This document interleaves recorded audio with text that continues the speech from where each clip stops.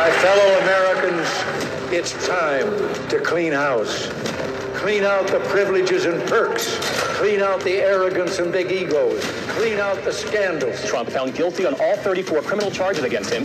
Beware the temptation of pride. I am the chosen one. Don't let anyone tell you that America's best days are behind her. The American dream is dead. There are people who try to will freedom away. They try to legislate it away. I got rid of Roe v. Wade. That's what tyranny is. He says, you're not going to be a dictator, are you? I said, no, other than day one. Regimes planted by bayonets do not take root. Armed aggression must not succeed. If I don't get elected, it's going to be a bloodbath.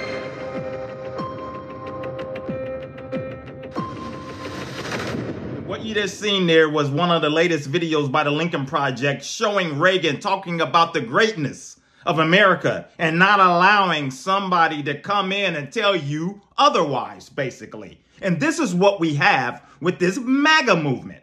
It's this doom and gloom, and unfortunately, it has been placed upon the church as well, because I've never seen so many fearful Christians in my life that have taken and subscribed to the spirit of fear. And yesterday we made the video where we were talking about Alan Parr and all of these other Christian YouTubers and things where they give you a reason to stand by the Republican Party. And remember, I told you, the Republican Party's no more. And this is just an example of one of many, as we have seen, that they're cowards. Marco Rubio, all of them that claim that they won't stand up to Trump because they're more worried about their political career than having integrity and some type of morals. And this is what we have right now. So this is why Trump needs to be rejected. He has made a fool out of the church.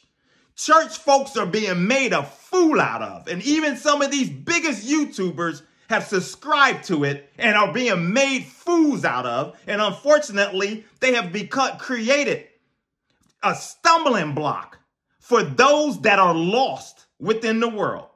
So we talked about people like Nick Fuentes and Vincent James, and we'll talk more about them in other videos as we go forward, about the white nationalists and the Christian nationalists. And this is why we need to reject Trump, because he is the face of Christianity at the moment.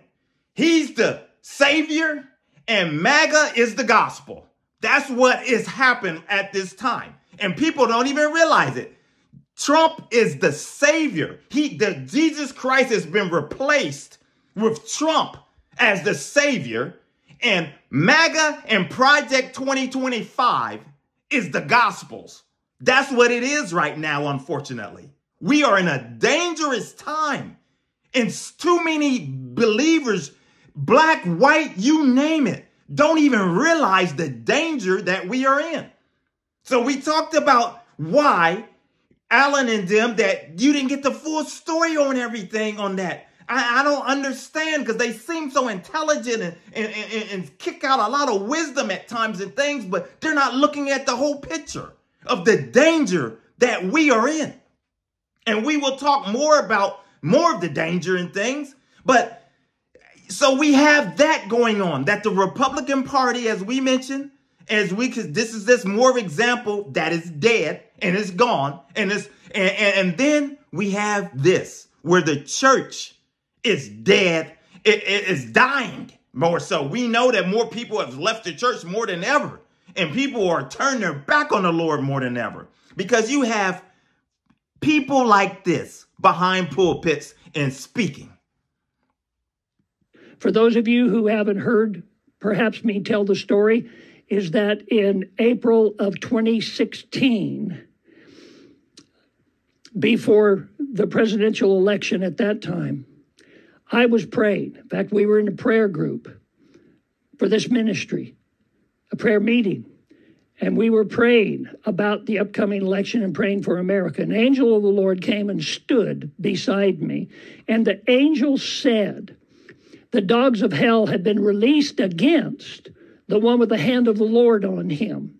And at that moment, he superimposed Donald Trump's face So I knew that's who he was talking about.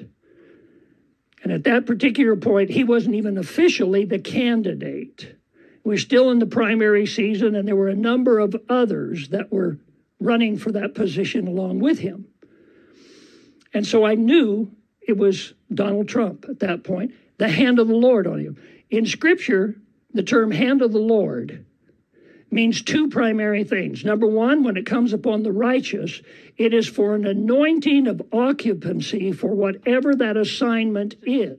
Donald Trump, the hand of the Lord. That's why early in 2020, I asked the Lord, is your hand still on Donald Trump for the office? And the Lord said, yes. And it is still there. So I followed up with another question. And I said, does that mean then that it is assured that he is going to win this election? I mean, isn't that what everybody wants to know? Don't you want to know about who's going to win this next one in November? So in a human sense, we want to know those things. And this is what the Lord told me.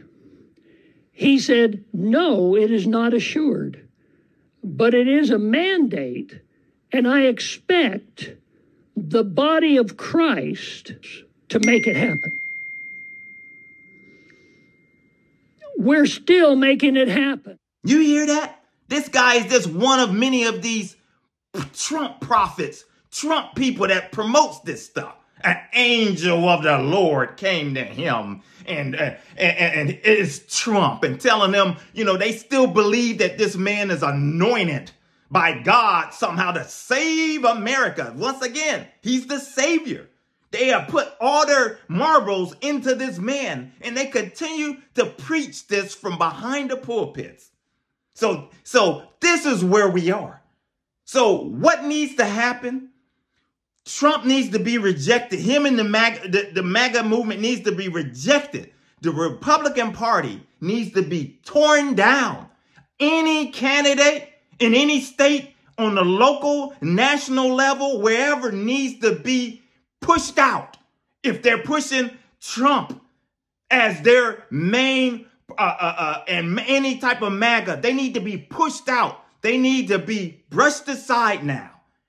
This whole movement needs to be laid to rest so that the Republican Party can rebuild. Because if not, it's going to be a generation or two before it ever recovers, if it ever does. And the same needs to happen for within the church. Because if you have people, what's going on with the movement within the church like this. President Trump will have a miracle second term. He is the one that God's going to put his hands on. God says, I'm going to flip this thing, and we haven't seen anything yet, but it's coming. We're not crazy, they're crazy. And justice will be served, says your God. This is far from being over. Nothing will stop me from my plan of putting my son, Donald Trump, back in that White House. All of this is culminating in Donald Trump getting his second term of presidency. It has to. I hear the sound of victory. I hear the sound of victory. Make America great again. That's what the Bible says. That is spiritual warfare. We'll take it by force. This is war. Let me tell you something. You ain't seen an insurrection yet. And as you see, the MAGA church is what it has become.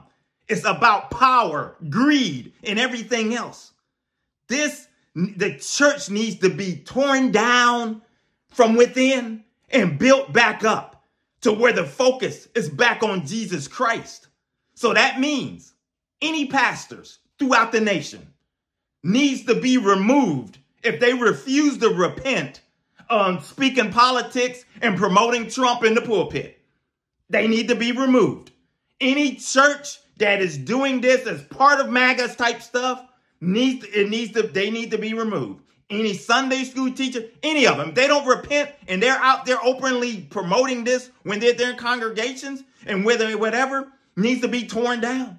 It needs to be removed and things. So and we need to get the focus back.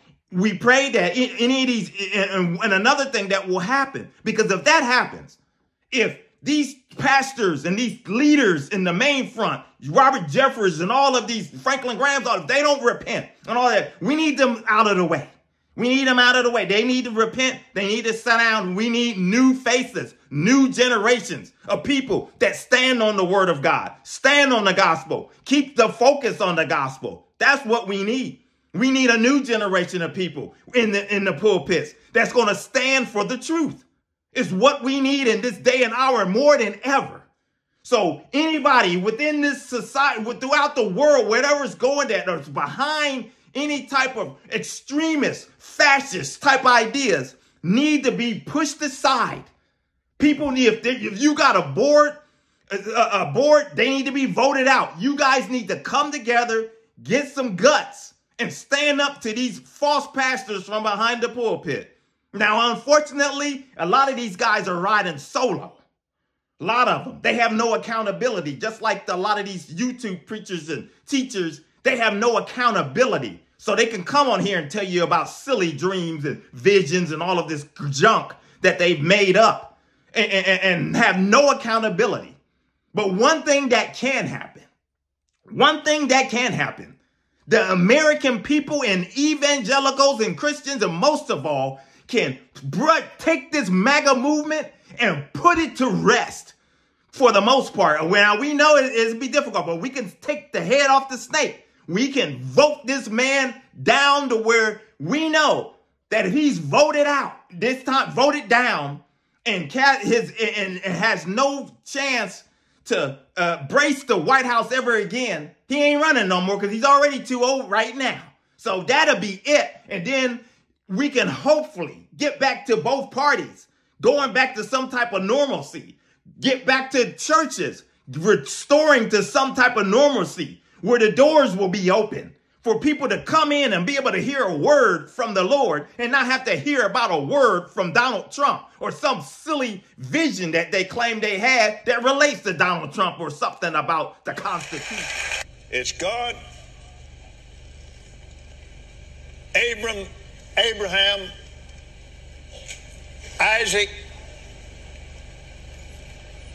Jacob became Israel, Jesus, and George. This nation, particularly to Christian people, should be completely, totally based on what George Washington said to Jesus. And things like that. That's the only way it's going to happen. And then ultimately, a lot of these YouTube channels and places that are preaching and promoting this and has made a living off of lying in the Lord and using Donald Trump in the process, may they fizzle out, because that's one way to get this thing started. So it's up to us. That's us that stand for the truth, that want to continue to stand on the word of God, continue to be a light out there to those that are lost, because there's a lot of people, unfortunately, millions, that are highly deceived spiritually. If you think that Donald Trump is the savior of this nation and the world, you are severely spiritually lost if you believe that. And we know that we're going to continue to push forward. We're going to continue to talk about issues the church went away from, take the devil head on, and punch him right in between the chops. Evangelism for God's your channel. My name is Maurice Braxton. So we'll continue marching forward with these videos, because a lot of people are in serious spiritual danger. That's the biggest problem there. A lot of people, when you hear some of these people, see how they react, their comments and the things they're saying and believing and the money they're spending with these types of people and going along with this, subscribing to the nonsense, it's scary. Maybe we continue to pray that they be delivered before they're destroyed. Take care, my friends. God bless.